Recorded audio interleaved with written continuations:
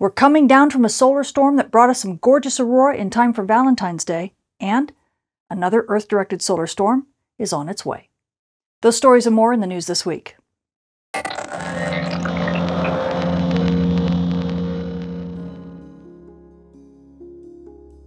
If you want to learn how weather from our star causes impacts at the Earth that shape the future of our world, join Professors Dr. Jenny Meehan, Michael Cook, and myself as we guide you through a space weather certificate program like no other. To enroll in the Space Weather and Environment Science program offered at Millersville University, go to millersville.edu/SWEN. It's weather for the 21st century. This forecast also sponsored in part by CW Ops.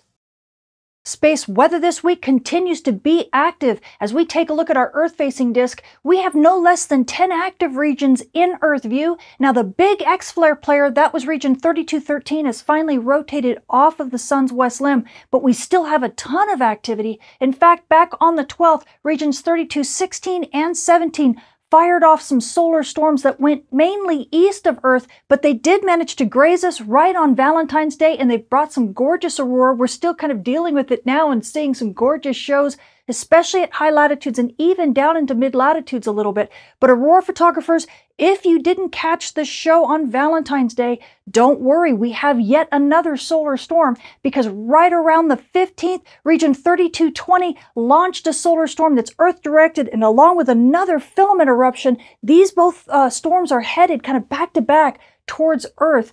NASA models and NOAA models show that we could have impact as early as midday on the 17th or possibly into the 18th. So this should be an extended show. It could definitely bring aurora down to mid-latitudes. So aurora photographers, keep your batteries charged and get ready.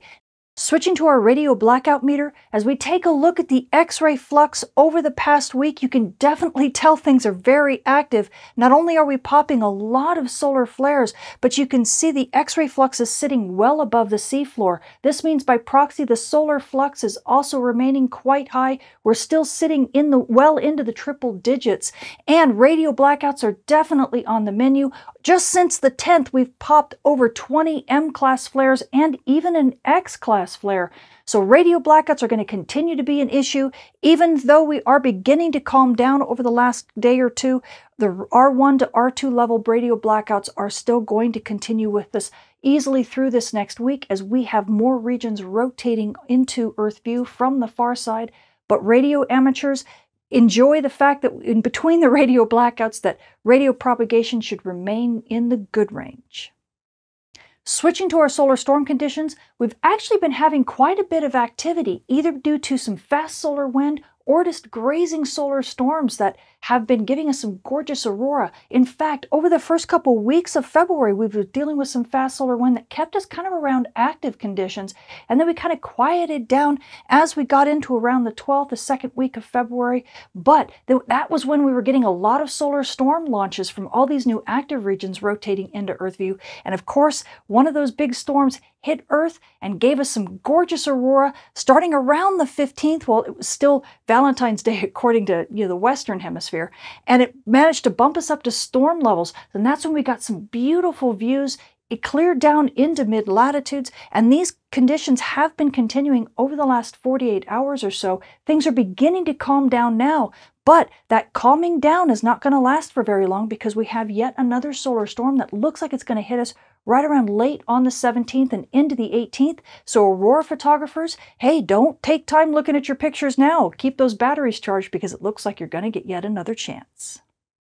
And during this recent solar storm over the past couple days, there was sustained southward magnetic field that lingered long enough to really bring out the reds in the storm time aurora, which was beautiful and just in time for Valentine's Day. And although I had a ton of photos shared with me, I don't have time to highlight them all. I'll just highlight some of them that really shows off the gorgeous colors, like this photo in Norway. And we had gorgeous views in Finland. And we had beautiful views in Scotland. And as we move over the pond, we got gorgeous views in Iceland. And as we move to the western hemisphere, aurora was seen all over Canada, like this in Yellowknife. And we had great reds in Quebec. We had a lot of shots from Manitoba. We also saw aurora in Saskatchewan, and of course in Alberta. And as we drop into the United States, aurora was seen in Massachusetts, and a lot in Minnesota. It was also seen in Wisconsin, and it was seen in North Dakota, and of course South Dakota. And it was also in the West. It was seen in Washington State, and even in Oregon. And as we dip down, well, of course, it was also seen in Alaska. And as we dip down to the southern hemisphere, aurora was seen in New Zealand, many places in New Zealand, and in Tasmania. And believe it or not, it was also seen in Western Australia, and it was seen near Sydney. So what else does our sun have in store for us this week? Well, this is stereo A. It's our partially far-sighted monitor. You can see here's Earth, here's the sun, and here's stereo A staring at the sun just a tiny bit from the side. And as we take a look at stereo A's view, you can see all of the active regions, and they're very, very busy firing off solar storms. But to orient yourself, you can see region 3213 rotating off of the west limb in stereo's view. That was one of the big X-flare players that has now rotated to the sun's far side. But really, what I want you to focus on is the east limb, especially in the north. You can see a bright region there right on the limb that is definitely firing big solar storms and possibly big solar flares as well. This is region 3229 that has been just labeled recently, and it is one of the new flare players that we're watching right now. We can also see that there are some regions in the south that are going to be rotating into Earth view here over the next couple days. So amateur radio operators and emergency responders, this is why the solar flux is going to stay up into the triple digits very easily, possibly climbing a little bit higher over the next week or so. It is also why radio noise is going to stay in the moderate range,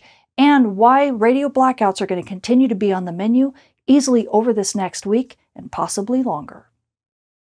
Switching to our moon, we are now passing through the third quarter phase on our way to a new moon, with the new moon being on the 20th. So you night sky watchers, if you want to catch those dim objects in the sky and, I don't know, maybe some aurora from a coming solar storm, now is your perfect chance. Switching to your solar storm conditions and aurora possibilities over the coming week, we are anticipating a hit from that solar storm that's Earth-directed, and we could definitely get some decent aurora for this. At high latitudes, NOAA's expecting minor storm conditions, but we have up to about a 70% chance of a major storm, and that will happen right around the 18th. But at high latitudes, the aurora shows could definitely continue easily through the weekend and possibly into the early part of next week before things calm down. And this is because the Earth's magnetic shield is already a bit rattled from all the activity that it's been seeing over the past week or more. Now, at mid-latitudes, we are also expecting minor storm conditions, but things are going to be a little bit shorter when it comes to the duration. Nonetheless, we're still expecting that we could see as much as a 20% chance of a major storm right around the 18th. So aurora photographers, you definitely have a chance to see this. We could get aurora cleared down deep into mid-latitudes. Remember, if that magnetic field orientation of that solar storm is the right way, and we won't know that until the solar storm hits, so be sure to monitor the aurora communities on social media, because they'll be reporting aurora in from the field as they see it. Switching to your solar flare and dayside radio blackout outlook over the coming week, we are calming down compared to last week. We have had some of the big flare players rotate to the sun's far side, and this means that solar flux is definitely dipping down out of the 200s. We're sitting in about the mid-160s right now and could dip down a little bit further to about the 150s, but it's probably going to stay about like that.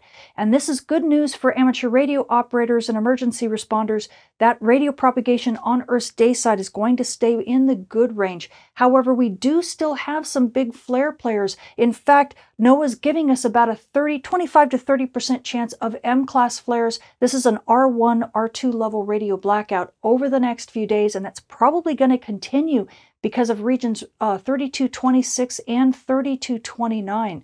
So we aren't out of the woods when it comes to radio blackouts. That's going to continue to be with us easily over this next week.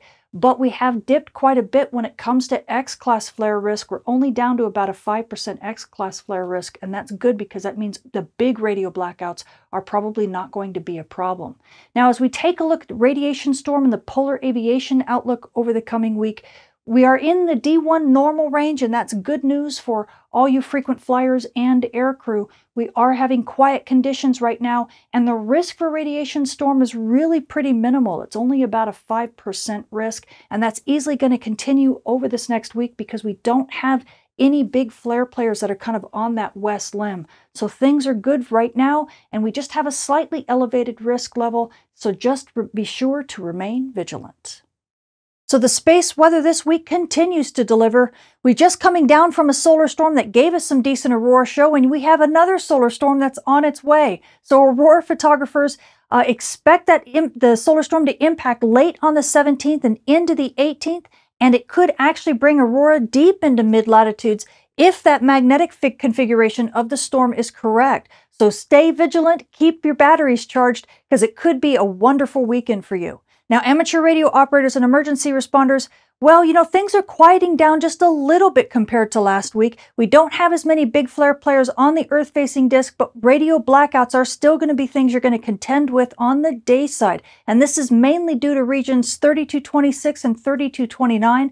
The one nice thing, however, is that that means that radio propagation stays in the good range on Earth's day side as long as you can handle that moderate noise on the band. So just kind of hang in there over this week. And now you GPS users, well, you know, we've had a lot of aurora on the night side, which is not so great for GPS reception. And now we have radio blackouts too on Earth's day side. So GPS reception has likely been a little bit troublesome for you as well. And you're just going to have to grin and bear it for about another 3 or 4 days before things will begin to calm down. And also, if you are a drone pilot, UAV pilot of any sort like that, please remember that when the solar storms actually hit, it can throw off your magnetometers just a little bit, so be sure to calibrate often and stay out from under any aurora. I'm Tamitha Skov, the Space Weather Woman. Thank you for watching.